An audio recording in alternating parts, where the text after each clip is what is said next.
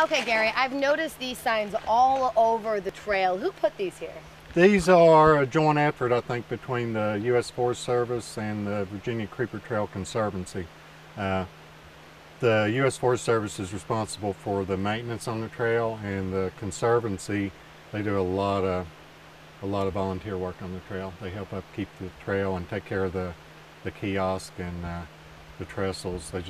Together they do a lot of maintenance work on the trail. So this isn't privately owned. This is a national forest here. Yes, most of the trail from White Top to Damascus is national forest. There are a few small sections that are private property, but that's marked on the trail. You'll know when you're on private property.